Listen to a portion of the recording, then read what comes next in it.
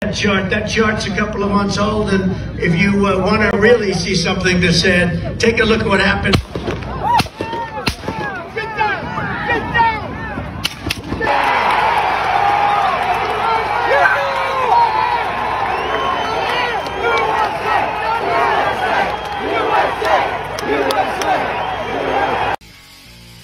Many of us who were born in Gen X or at the end of Gen X or in between Gen X and the millennials, we know what's going to happen next.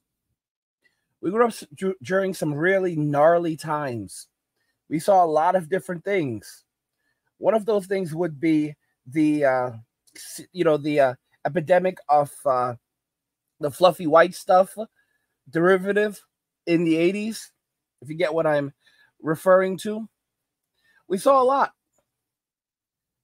We know what's going to happen next. After what happened with Trump and how the media is responding and the fact that the state is still going after him. So the classified documents case against Trump has been dismissed, and it was dismissed because the special counsel that was assigned to it was told that, it was an overreach. They're appealing it. They are still trying to go after him, even though the case has been dismissed against him. Even after this idiot Gen Zer attempted to do what he wanted to do at that rally, they're still going after him. The media is still going after him. Okay? It hasn't even been a full 2 days yet. This is how insane it is.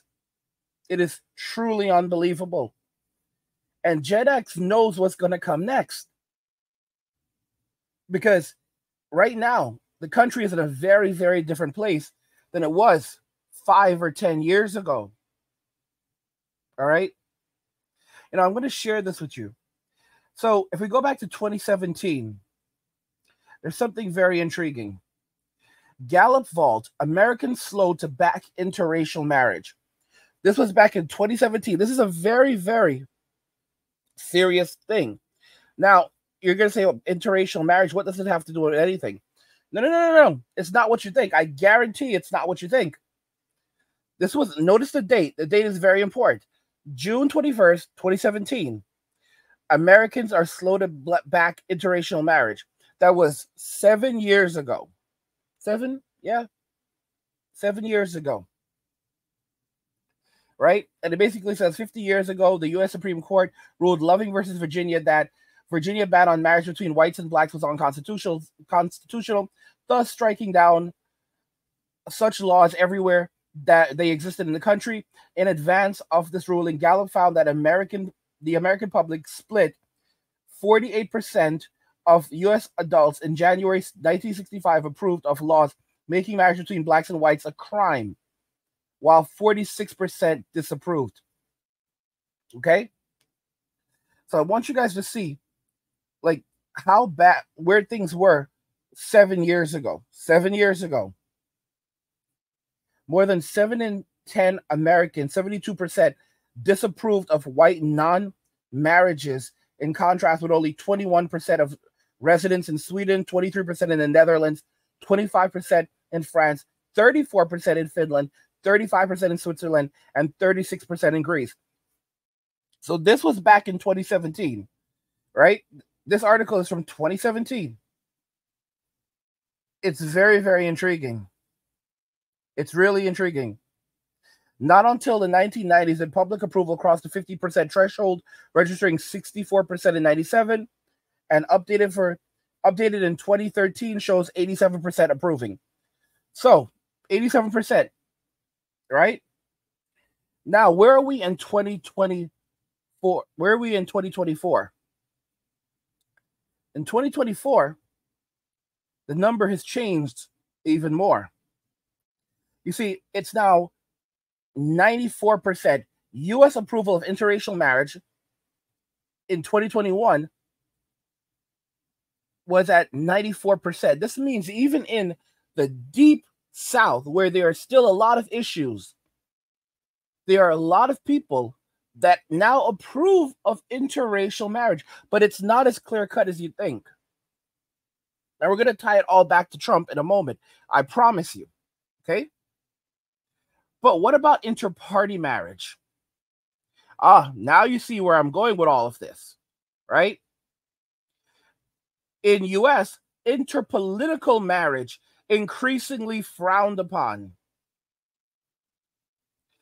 As time goes by, Americans have broadened their idea of what constitutes marriage, but one area where we've gone the opposite direction, marrying out of the family's political party. The Gallup organization has been charting American attitude about marriage for years. In 1958, for instance, they noted that only 4% of Americans approved of only 4% of Americans in 1958 approved of interracial marriage between blacks and whites. Now, all right, that number, as you see, is now 94%.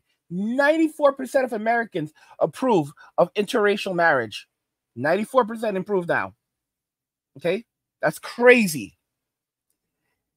And just 20 years ago, a majority of Americans disapproved of the idea of marriage between, other groups of people.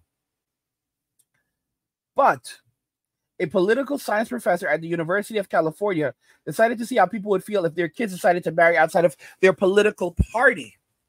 The Gallup organization asked a random sample of Americans a question about what kind of man people wanted their daughters to marry. Vavrick writes in a recent email column, a Democrat or Republican.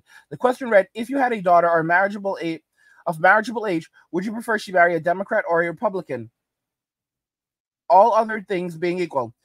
When Gallup surveyors posed the question in 1958, 18% said they would want their daughter to marry a Democrat and 10% a Republican, while an overwhelming 72% said they wouldn't care.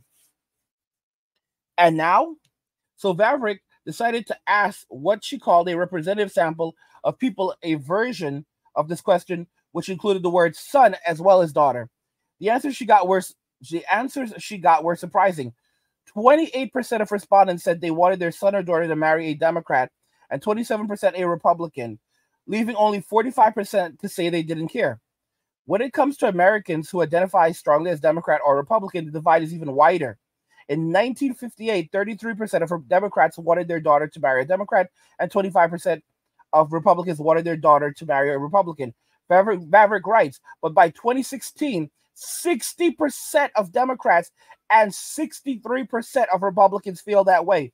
It points to the idea that Americans are increasingly living among like-minded people in their own ideological bubble. As it's been called, this trend now applies to romance. So don't be surprised if you hear someone say, no child of mine will marry a Democrat or a Republican, depending on party affiliation. Political gridlock, it seems, has moved out of the voting booth and into the wedding chapel. So now there is overwhelming support for interracial marriage. 94%, guys. 94%. This basically means that you have a lot of people in the deep South, and they are fine with you bringing home, that nice guy of another race, as long as he's the same political affiliation as the family. But you better not bring home that other guy who's the same race, same ethnicity. If he's not a part of the family's political ideology, or there's going to be problems. So we are more divided than ever. What does this have to do with Donald Trump? Guys, what comes next is not going to be a joke. We're going to see a major political divide. It's going to basically be Bloods versus Crips, because we have now divided us. It's no longer about race. Okay, the new racial divide is interpolitical. Red versus blue. That's the red versus blue. That's the new divide right there. Democrat versus Republican. Blood versus Crip. It's the same damn thing. Honestly, I'll say it's even worse now because the B's and the C's, a lot of them started making peace years ago. Okay. But when it comes to the rhinos and the elephants, that's not happening. are the donkeys and the elephants. It's crazy. Are the reds and the blues in the political side? It's worse than ever. And Gen X knows exactly what's coming. It's going to be mess around, find out, mess around, find out. Like, we've gone into a completely different direction now. You're going to see things you never expected before. Everyone is going to be on edge. Okay? Conservatives are not going to be playing games. Not going to be playing games. It's going to be a nightmare. Like, you have to be, like, guys, this political, because there are people who are still praising Joe Biden and saying that they love him. And, you know, he's done an amazing job. Guys, they have a specific agenda. The simple truth is that because of this, because of all of this, and what happened with that thing that happened with Trump, it was the final straw. And the mainstream media is still going after him. Not even a full 2 days yet. They're still going after him. The state is still going after him. What is this going to lead to? Guys, you know, we don't want to use the term, but it's CIVIL WAR. Regardless of who wins in November, I truly believe that we are heading in that direction now. Because this was the thing. This was the straw that broke the camel's back. 100%. It was just like M2 for scorched the earth when it came to the relationship between men and women in Western society. This specific event scorched the earth. There's no going back anymore. There's no coming together anymore. Like, it's over now. And you have a lot of these people like Al Sharpton that are trying, like, oh, we're going to pray for him. Like, you know, the people who criticized him, the people who made statements like using terms like threat to democracy, these are the people that are now offering prayers. Where's Jimmy Kimmel, who for years relentlessly went after him? What about the ladies of The View? And they're not going to stop, but they're going to cry victim when people start splicing up clips of them, saying all of these things, pointing out exactly who they are. Guys, it's over. It's over. It's hands down over. And Gen X knows exactly what it is. This is the reason why I often say, leave the bear alone. Don't poke the bear.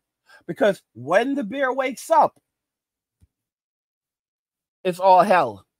All hell breaks loose. And they kept on poking this situation. And now this is what happened. And the craziest thing about it is, how did Trump survive that? He literally turned at the right moment. And as a result of that, guys, this is crazy stuff. The reason why that punk failed is because Trump turned at the right moment. And as a result, only his ear got nicked. Bro, holy, guys, this guy, that's God right there. That's God right there. Oh my gosh, guys, he literally dodged it like Ultra Instinct. Oh my gosh. Oh my gosh. And then he went down. After it happened, he went down. Did you see how quickly he hit the ground?